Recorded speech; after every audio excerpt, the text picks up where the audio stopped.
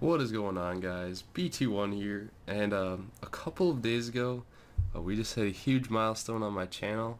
We hit 1,000 subscribers. That number means so much to me. That is a lot of people, and it's a very big number. So thank you guys so much for that. That's what this video mainly is going to be about, me thanking you guys for all the support and everything, that all the comments, all the likes and everything. It means so much that I finally made it this far. So thank you guys for that. I'm so grateful for all you boys and girls out there that subscribe to my channel. Thank you very much. I mean that from the bottom of my heart. It means so much. Like, seeing my channel grow and all the support, it means a ton. I'm just lost for words for thanking you guys. It just means so much.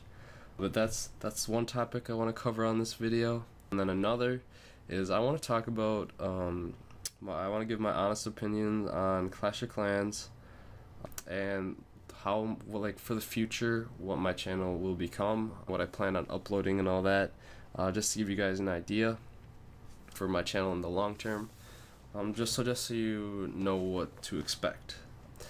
So yeah, once again, thank you every single one of you. It means so much. For my honest opinion on Clash of Clans, I'm just gonna say this: I believe it is a dying game.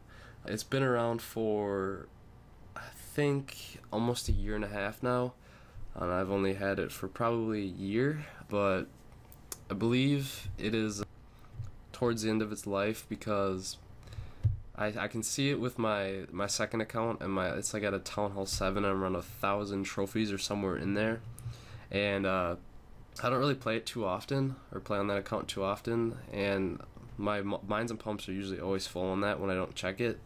So usually if your mines and pumps were full, you would get attacked like all the time, like that, like as soon as you'd log off, or people would find your base, or you get raided for a bunch. But now that's really not the case down in that lower trophy range and lower bases. That's because I'm finding that not as many people play it down there, and I can see with my first-hand experiences with people at my school. We had this clan, it was the Cleve Steamers, or my friend was a clan leader, and like basically everyone just like stopped playing in that clan. That's why I left it. They got kind of mad at me, but there wasn't enough activity or anything in that clan, and so that's what I'm seeing, like, not just in that own clan, but in Clash of Clans itself, that not as many people are playing the game. I still enjoy it. I enjoy it more than most other people, I guess, because I still play it a lot.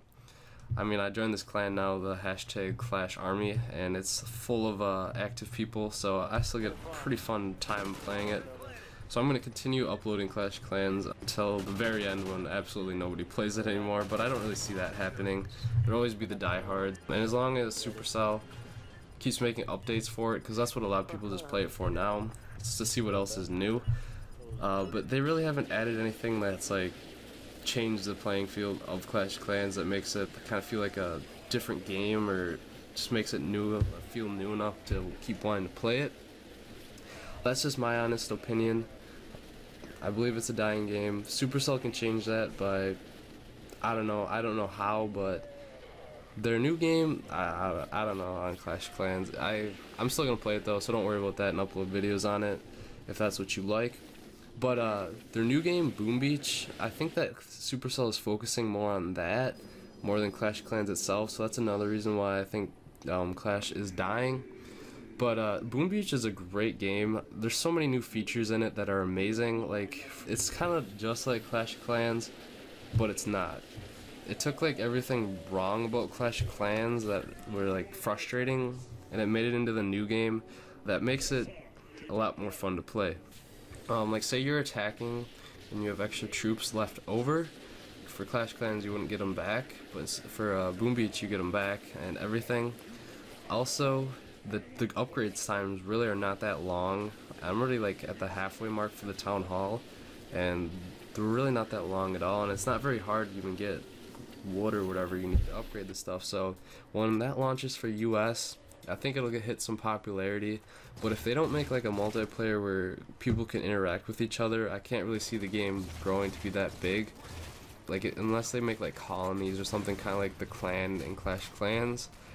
They just need some interaction between people, and then the game will be successful, I think, because it's pretty fun to play. I play it just as much as I play Clash of Clans right now. So Boom Beach, look for that, the game to be coming out in the US. If you want to get it early, just make a Canadian Apple ID. That's what I did, and then you can sign out of that, and then you can still play it like normal. But for that, for later on in the future, I mean, like, I think September. Here, I'll give you some background. When I first started playing Xbox, I played Halo 3. That was my favorite game. That's what got me into the gaming world, pretty much. Well, not considering like Game Boy and Mario and all that stuff, but the console games.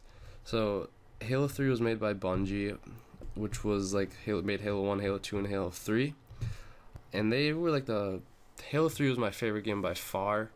They sold their game to Microsoft and this studio called 343 Industries. So they sold out on Halo, and they gave it to 343 and Microsoft to make Halo 4, or no, Halo Reach, no, Halo 4, and then the upcoming Halos. But Halo Reach was kind of like the death sentence for Halo, because it wasn't a very good game. They hyped it up so much, and it wasn't what everyone thought it was going to be. So Halo started dying out, and then Halo 4, it's pretty fun, but nobody really plays it. So Halo franchise has just died off pretty much completely. I mean, for that clip I just showed you, I got an overkill. There was only like, I don't know, 20,000 people online, which is not a lot at all for a new Halo game.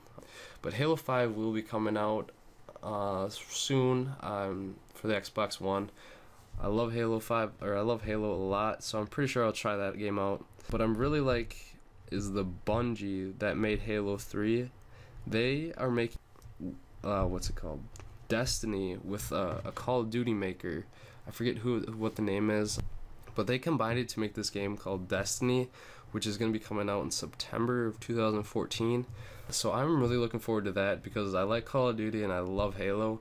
And the original makers of Halo are making that game, so I'm super excited about that.